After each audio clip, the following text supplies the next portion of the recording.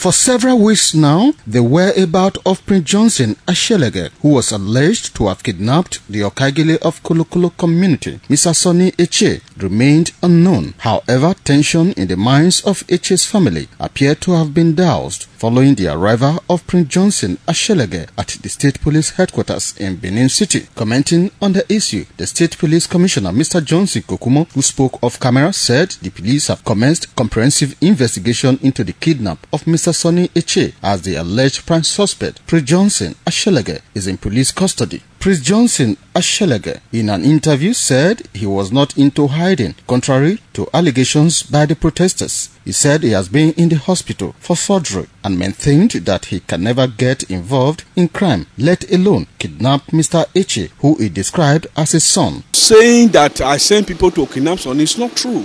I don't know anything about his kidnapping or his murder or fighting. The person who the police said is saying is acting on my instruction, I arrested him and handed over to the police the following day. On the 6th, I went to the hospital. My sugar and BP was so high and it affected my vision.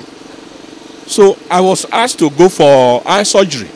So they just want to drag me into this matter in order to bring down my reputation. I don't know anything about it. Mr. Sonny Etchie was kidnapped in Kolokolo Community few weeks ago.